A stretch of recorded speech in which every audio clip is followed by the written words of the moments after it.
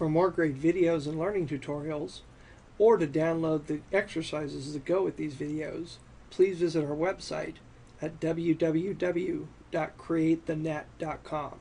That was www.createthenet.com. Well, welcome back to our basic series on creating CSS. And in our last videos, we've talked about creating tag styles and class styles and doing a variety of things. And right now what I want to focus on a little bit is how to call out colors inside of CSS. Now, there are actually three different ways to do that. You can call out the color with its RGB values. You can call out the color with just color codes, like you could say red, green, blue. Or you can use the hexadecimal version of a color code. And the hexadecimal color code is the most common way to call out colors. Now, you can call out colors in hexadecimal in one of two formats. One's a 3-digit format, and the other is a 6-digit format. And let's first talk about the 6-digit format. If I have CSS style, and I'm just going to go ahead and type here. Let's say I have the value color there. And then after that, I'm going to put a number sign, and then I'm going to have 3 digits. Or I'm going to have 6 digits. And those digits are divided into 3 sets of 2. So I have 2 characters here, 2 characters here, and 2 characters here. Whatever characters are here represents the red value of the color. Whatever 2 characters are here represents the green value of the color. And whatever 2 digits are here represents the blue value. And these digits can be any value from 0 to the value F. Since this is hexadecimal, we number things 0, 1, 2, 3, 4, 5, 6, 7, 8, 9, and then 10 is represented with the letter A, 11 is represented with B, so on and so forth. So these values can be anywhere from 0 all the way through F. Now, think of 0 as turning things all the way off. So if I have the color code 000000, that's the absence of all color. So that's going to end up being black. And let's go ahead and see that. I'm actually going to delete what I've typed here. And I'm going to change this to that value. So my sample text, and actually I'm going to make it much larger so we can see it really easily there. So I'm going to go ahead and save my style sheet and then open up the basic HTML page. And you're going to see there's the text that's formatted with this style and this color. Now again, I said that these 2 digits represent the red, these 2 digits represent the green, and the final 2 digits, represent the blue. You need to make sure you get all your digits in there. So if I wanted something to be bright red, I would want to turn the red values up all the way and leave the green and the blue values turned down. So what I'm going to do is I'm going to turn it all the way up. Now that's not 99, although that will give you a color of red. Turning something all the way up is actually FF. You know, remember this is hexadecimal. So I made that change. I'm going to go ahead and save my changes.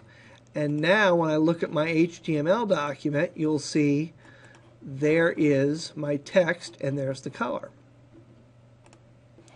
So coming back here, let's say I wanted a really bright green. That would be represented by these 2 digits here. So what I'm going to do is I'm going to type 00 for the red value, and then FF for the green, and then again 00 for the blue. I'll save it, and now I should get something that's bright green. And finally, the last 2 digits are blue. So I'll zero out the greens and put 2 F's into the blue area of the code. I'll save my change. And then there's some blue text. And depending on what the way you put combinations in here will depend on the exact color. Like I'm going to go ahead and say, let's see what 9933FF would do. I'll go ahead and save that. And come back to basic, and oh, it turned it purple. And with a little bit of practice, you can kind of guess what the different colors will be. But again, one of the advantages of using Dreamweaver is you don't have to guess. If you're actually entering it in, you can just go ahead and click on color, and then you can choose any of the codes. Now you're going to notice here that I'm just getting 3 digits right up here. And that's because the 255 colors that are represented here are called web safe colors. And these are the basic colors that older browsers can display. Now it used to be important to use one of these basic colors in here, but it's really not anymore. So you can actually come here to the color wheel, and you can select any color you want at all.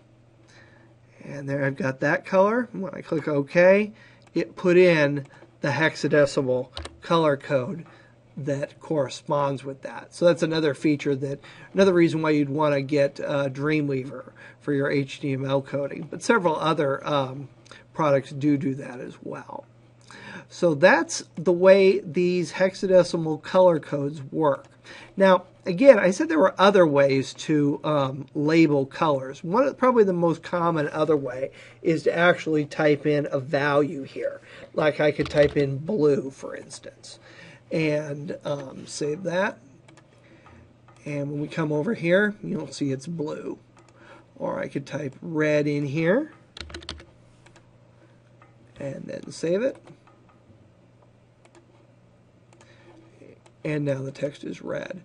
The problem is, the terms red, blue, green, that's not very specific. And depending on what browser you're in, you may get a slightly different color.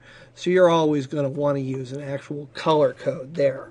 Let's say if I wanted a medium red, it might be 990000. And then when I save that, that'll be a slightly darker version of the red that I was using.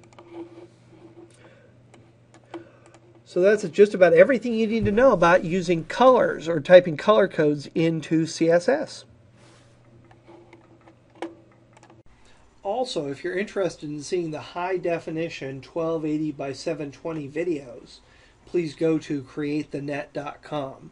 When we upload these videos to video sharing services, they always shrink the video size down and decrease the quality, so they come out a little bit fuzzy.